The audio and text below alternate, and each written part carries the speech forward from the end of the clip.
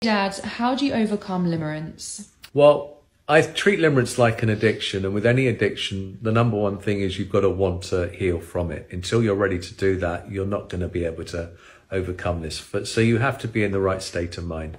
I think because I treat it like an addiction, abstinence is crucial. It's like an alcoholic who wants to carry on drinking but wants to overcome his alcoholism. It's not going to happen.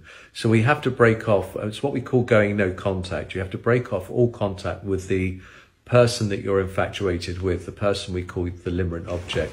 So you have to block them from your phone, their phone number, any form of communication. And it may be that if you do have an ongoing or a long-term friendship with this person, that you just have to say something, although not divulging that you're infatuated or you have limerence, but just say to that person that you're dealing with some really difficult personal stuff and you need some time and space away from friendship and to heal yourself.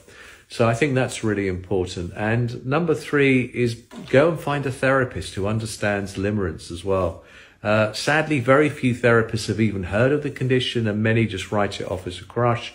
It's not a crush. It's way worse than that. It's way more serious than that. I think people kill themselves over limerence, and I think stalkers kill other people who have had limerence.